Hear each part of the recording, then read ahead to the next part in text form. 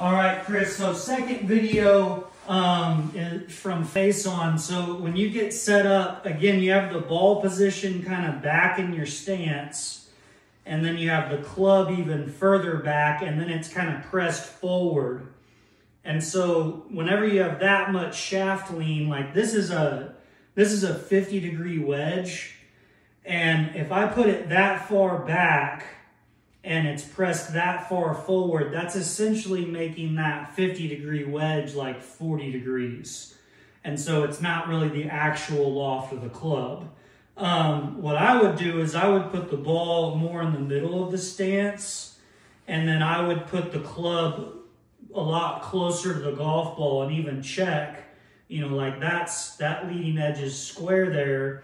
And like when the ball's in the middle of your stance, and you have the club more in the middle, and you don't have it pressed so far forward, you just kind of have it going to maybe your lead hip or just inside your lead hip. That puts the club in a more neutral position to where that's more of the actual loft.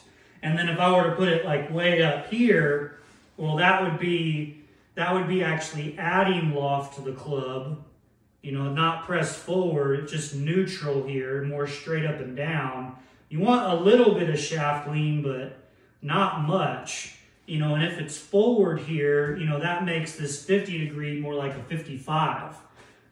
So I think for you, it's about kind of understanding, okay, if I have a wedge and the ball's in the middle of my stance and I have this club neutral, now I'm using more of the actual loft of that club. So that's the biggest thing that I can tell you with the setup from Face On.